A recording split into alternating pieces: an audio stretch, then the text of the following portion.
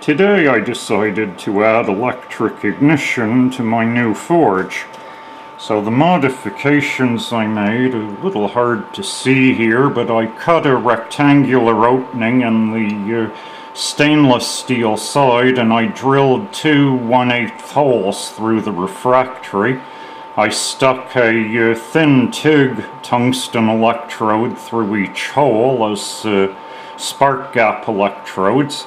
These are wired up to a little high voltage pack that I got that's used for lighting gas burners from the 120 volt AC mains.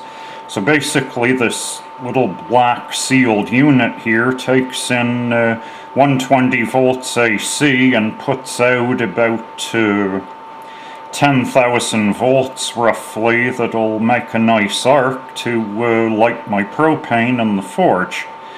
This unit is in turn wired up to this red switch here at the front.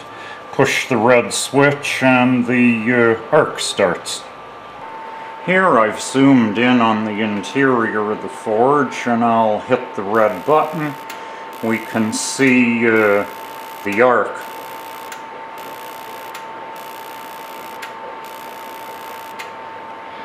Let's try and light up here.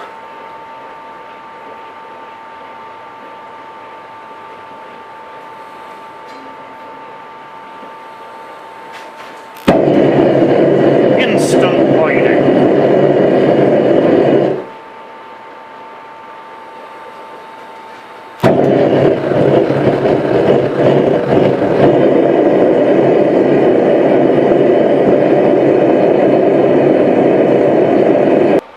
This little mod didn't cost me anything. I already had the parts lying around in various scrap bins, and I'm very happy with the result. I was getting a little tired of fishing around with the propane torch to light my forge.